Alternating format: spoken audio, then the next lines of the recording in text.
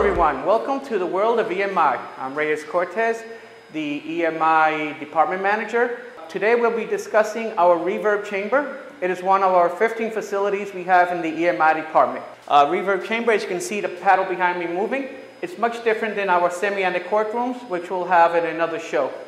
The reverb chamber is a standing cavity room or screen room.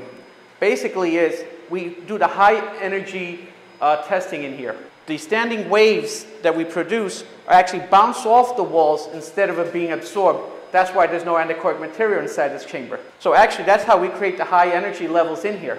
The problem with these rooms is the energy waves, they have this, when they hit the walls and they end up having similar amplitude, that's what we call standing waves. The problem with the standing wave is that all the energy of the test item is not always on the test item.